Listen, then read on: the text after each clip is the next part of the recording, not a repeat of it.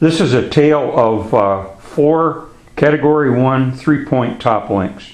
You only see 3 of them here because the other one I gave away to a neighbor. The reason for this video is to show the shamelessly weak, useless, lousy 3-point link that my neighbor got with a tractor that he recently bought, a John Deere 4210 I might add. And we put a back blade on the thing and put this top link on it, and it broke.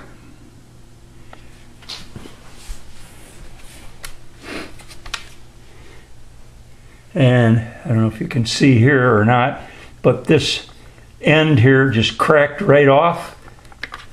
And I don't know if you can, if this will focus correctly or not, but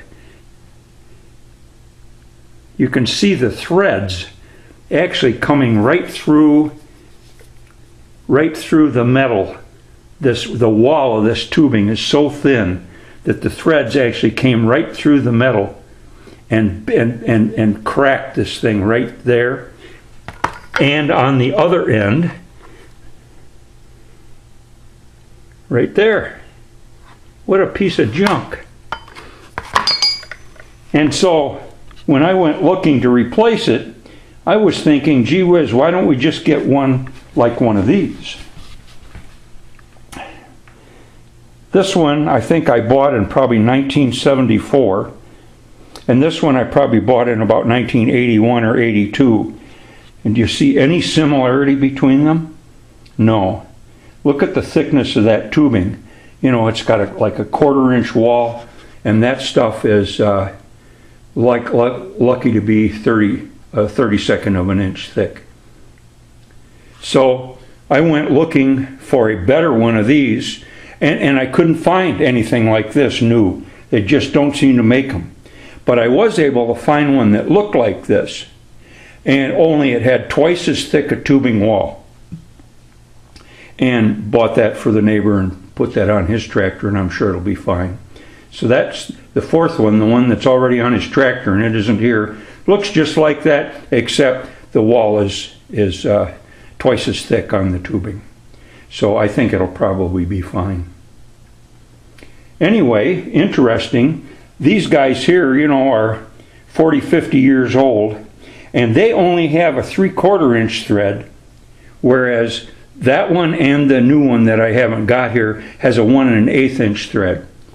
So this one I use mostly of its life on my 8N Ford tractor, which is only 22 horsepower or something like that. And but I've really beaten it to death. This one here, the reason this end looks funny is because I had to adapt it to fit on my Case 800 diesel, which is a 60 horse tractor.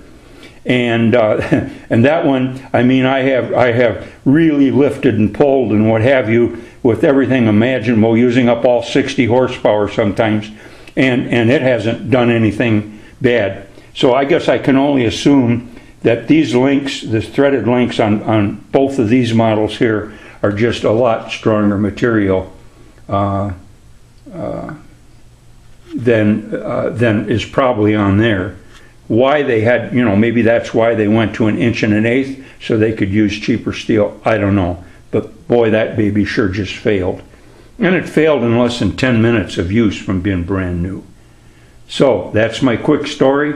I don't know what to tell you, except that you want to look carefully at the wall thickness. The one that I bought to replace this, I only paid 22 bucks for in a farm store.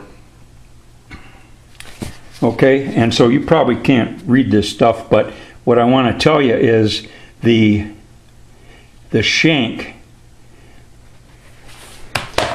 right here, the shank thickness, or the shank outer diameter is 1.270 on the one I bought, whereas it's only 1.230 on this one.